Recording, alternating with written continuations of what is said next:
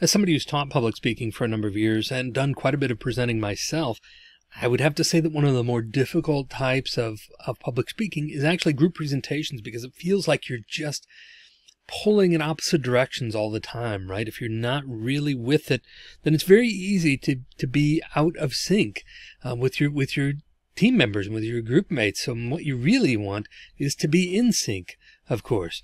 And now, not this kind of in sync necessarily, but you need to be in sync as a group. You need to have kind of a singular mindset, and you need to have really prepared well to give a good group presentation and really find that centralized purpose. And just a lot goes into making a really effective group presentation. So as a kind of a final chapter for our exploration of working in groups, let's talk for a minute about presenting as a group and what that looks like.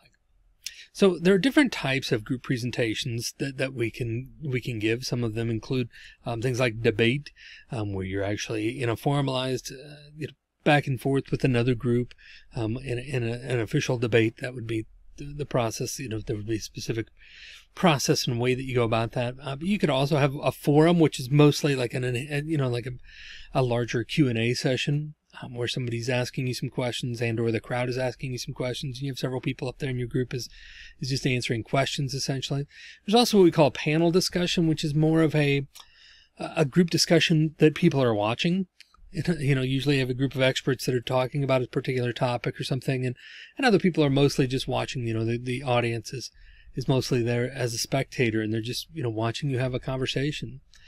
Then there's also what we call symposiums, which is, one group or group after group or person after person would speak, usually on a central topic, on a singular topic, but you would hear about this topic from different people in different groups. And so there's those types of group presentations that we get into occasionally as well. And then there's just what we would just call other, which is just everything else, which is probably honestly the majority of group presentations are actually in this quote unquote other category, which is just presentations we give as part of a class or as part of a business presentation or just whatever it is that we happen to be presenting with other people. So there are different types of group presentations. All of them require something a little bit different from us, and so we need to be aware of those. But for the most part, we just need to know that there are different types, and we need to adjust accordingly. One of the first things we need to do with a group presentation is to get organized. We need to have a plan. Before we set out to do this, we need to really set ourselves straight on a couple of things as a group. So first of all, we need to know what the measure of assessment is. What do we consider a success? What's success going to look like? Is it a sales pitch where success is, having made the sale or having X amount of dollars in sale or in a contract when we leave there? Or is it, persuasion, or is it whatever? What is success in this particular presentation? And that's true for individual speakers as well. But as a group, we need to right up front say, okay, how are we being assessed? What are the criteria for which we need to be aware that we are being assessed on for this presentation? We also need to have a real focused energy around output. What is it that this should look like in the end? What is it that we're trying to create here? So what's the end result going to look like? And then how do we build to that? But we can't build to that if we don't know what the output is going to be, what this is going to look like in the end. So we need to have a clear idea on output. We also need to understand some of the logistics of the situation before we get started. We ought to be clear on some of the logistical details, things like presentation details. How long do we have for this speech? What's the content supposed to be about? And what's the setup going to be? We'll talk more about that in a few minutes, but what are some of those details around that? Again, how long does this need to be? Is this all of us speaking, or just all of us preparing this and one person giving the speech? Is it, what are the presentation details that we need to be concerned with about the actual presentation? What's the preparation time frame? How long do we have to do this? Is this something that's going to be delivered in a week, or is this a month from now, or is it 2 months from now? What's the preparation timeline? And then again, working backwards from there, really we need to understand what the group benchmarks are. What are the benchmarks for? Where do we need to be at what point along that time frame? If the presentation is a month from now, where do we need to be in 3 weeks? Okay, to get there, where do we need to be in 2 weeks? And where do we need to be in a week? And so what do I need to be working on today? Right, so we need to have these different types of group benchmarks laid out based on that time frame, that preparation time time frame. We need to set out these group benchmarks for where we need to be at different points along the line of that time frame. One thing we need to bear in mind as a group, and when we're giving a presentation, group presentation, individual presentation, really, they should all be audience-centered. We need to be focused on the audience at all times when we prepare any kind of presentation, and this is true as well in group presentations, as much so in group presentations as it is in individual ones. So we need to have an audience-centered approach and be thinking about the audience at all times during the preparation and delivery of this speech and this presentation. One way we do that is by focusing on content. What is our content going to be, and how is that going to be viewed and accepted by the audience? How's that going to impact the audience? We can think about a couple different things here that go into content. One is usage. How is the audience going to be able to use this information? How is this going to apply to them? People are, at their core, they're egocentric, meaning we are most concerned about those things that affect us most directly. So if we can demonstrate some way and provide some way for the audience to actually use this information, then that's going to go a long way toward gaining their attention and keeping their attention, and just gaining their understanding of what it is we're trying to say, or persuasion, if that's our end goal. Trying to persuade them is going to be affected by, can they use this information, and how so? How are they going to use this information? So we need to have usage at the forefront of our mind. Knowledge level is another one we need to be thinking about at all times. What is the knowledge level of the audience? We need to hit them at that knowledge level, wherever they're at. We don't want to talk to them like they're babies if they're already experts in this area. We need to raise our language and different knowledge level expectations. And vice versa, though, if they don't have much of any knowledge of this topic, we don't want to jump in at an expert level. So we need to think about usage. We need to think about knowledge level. We need to think about objectives. What are our objectives? What are the objectives of the audience? And so what are they going to, not only how are they going to be able to use this, but what is their objective, and what can we provide them as an objective for understanding this information and for knowing this information?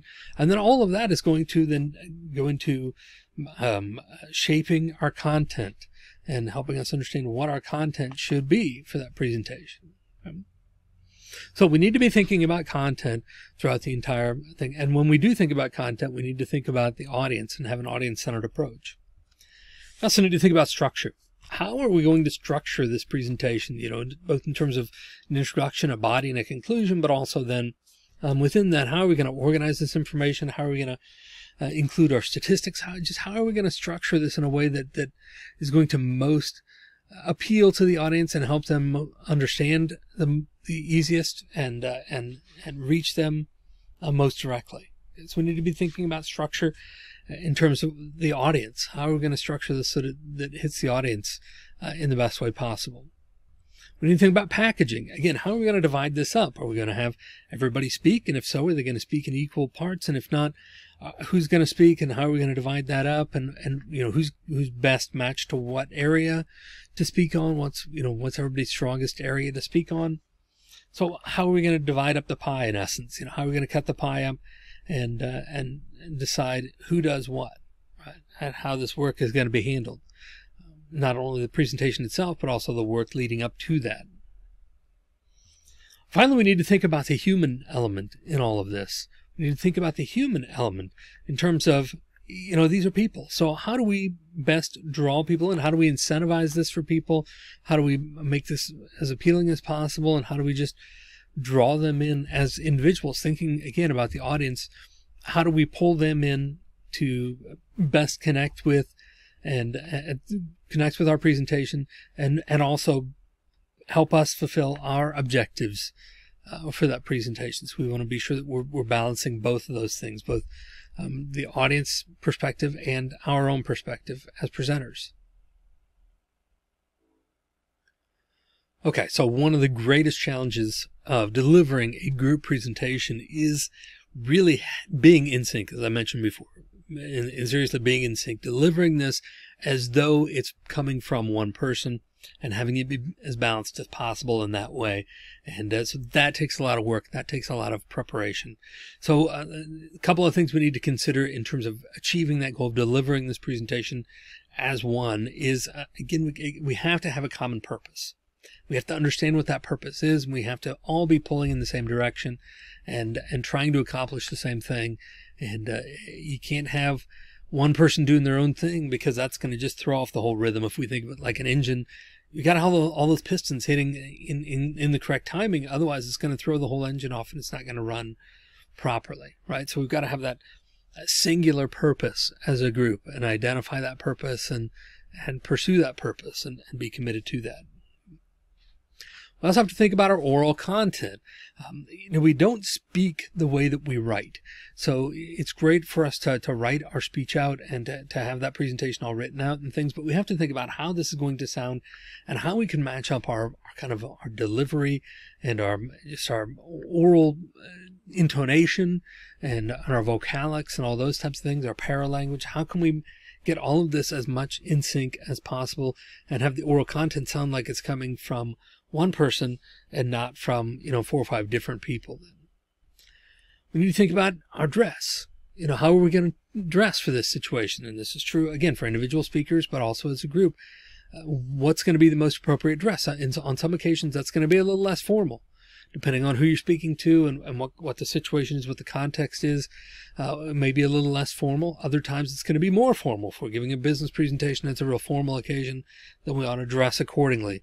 Mostly we want to dress so that we're not distracting in any way from the content of the speech, right? So that people aren't really noticing what we're wearing. We want to wear something that's really kind of not noticeable so that people are focused on the content of our presentation. We also need to think about the facilities. What are the facilities going to be like that we're going to have? So, and that'll affect the way we deliver the speech and how we dress and everything else. If we're delivering this to a fairly small, intimate audience where we're going to be pretty close up with them, then that allows certain things and takes away other things as presenters that we need to keep in mind.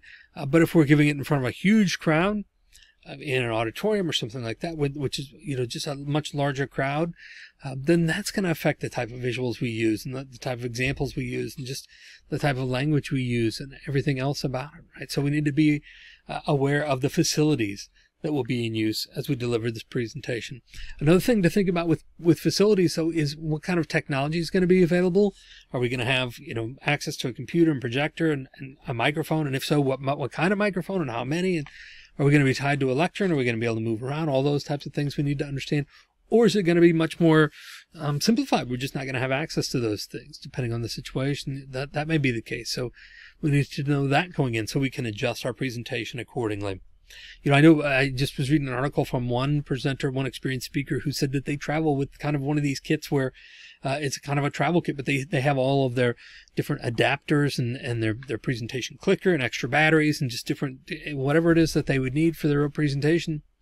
They bring it with them because you just never know what they're going to have available to you as a speaker. So you want to be prepared. So this speaker travels with one of these travel kits full of just all the speaking technology that he might need during his presentation. So now we don't all have the opportunity to do that, but it is, something to be that prepared and to understand what the facilities are going to be like to that level is really critical.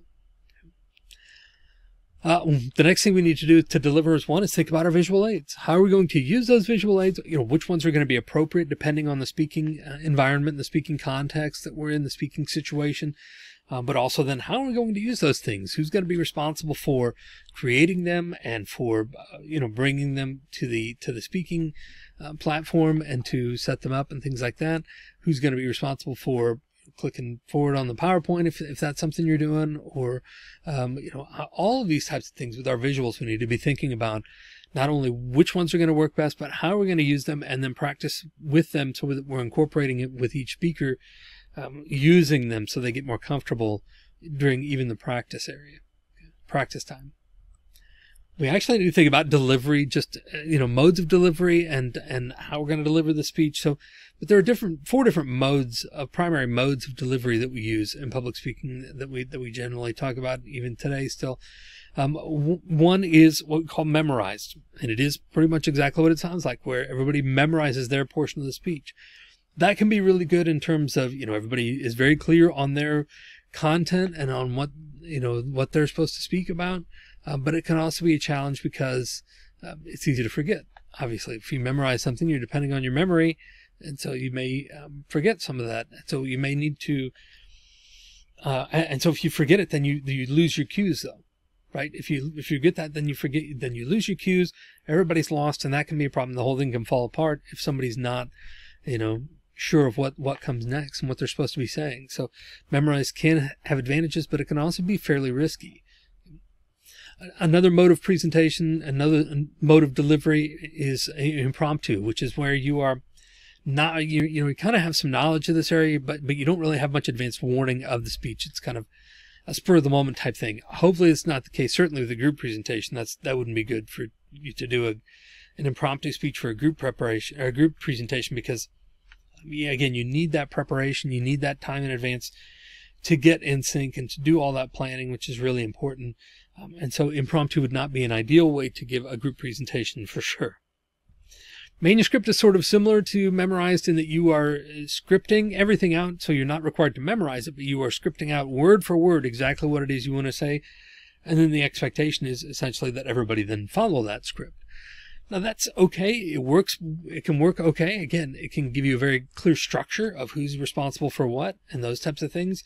But you want to be cautious that if you use a manuscript, then you're locked into that, right? You're locked into that. There's no going away from it. You can't have somebody just go off script, because then the other people that they're speaking with aren't going to know, again, when it's their cue to start speaking and those kinds of things. So if you're doing a manuscript speech, just remember it's got to be divided out in very clear blocks and everybody's got to stay on script.